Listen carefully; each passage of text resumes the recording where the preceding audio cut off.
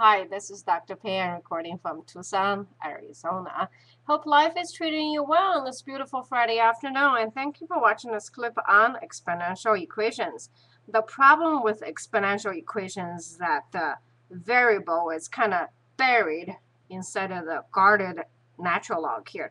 So what we need to do is reduce this one down to a familiar algebraic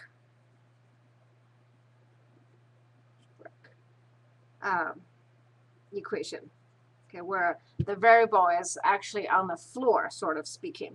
Okay, one thing we can do is we got to combine them first. The reason we're going to combine them is we can use natural log to get rid of this natural log sign. Actually, we're going to use natural log to get, actually, let's try again.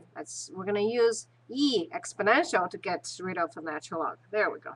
When the two natural log are subtracting, the property of natural log says I'm actually dividing the two components.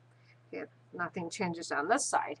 And then from here, if it's easier to see, it's this. Natural log is really log with base of e. I think it's a Latin. I looked it up once. Okay, once you have them into this form, what you do is you keep the base, which is e, and you're going to swap, kind of like a gift exchange. Natural log of 4, x minus 3.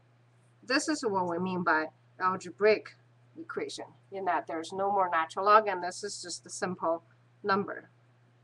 I agree with you, it's not a pretty number, but nonetheless, it's a number. Okay, from here, all we have to do is basically using what I call a butterfly formation to get yourself out of this fraction equation. I don't know about you, I never liked the fractional equation, so over the years I tell my student, draw the butterfly. So butterfly says, look, if you cross multiply, it's equal to x times 1. Okay, now we're going to gather the variables, not e to the x, e to the 4 times x minus x is equal to, let's multiply it out, so 4 times e to the 4 goes over on the other side. Okay, now let's make sure I got it all correct. X, so this one is x, oh, this is 3. I don't know how I got a 4 in there. So e to the 4, this is a 3. I'm making a mess here. Bear with me. Okay, so 3 times e to the 4th. Now let's see, I'm going to make sure e to the 4th minus 1 and 3. Okay, now let's pull the x out. So we have e to the 4th minus 1 is equal to 3 e to the 4th. Okay, one more step, dividing, and we're almost there. 3 e to the 4th, e to the 4th minus 1. And if you plug into the calculator, this is roughly equal to 3.56 or so.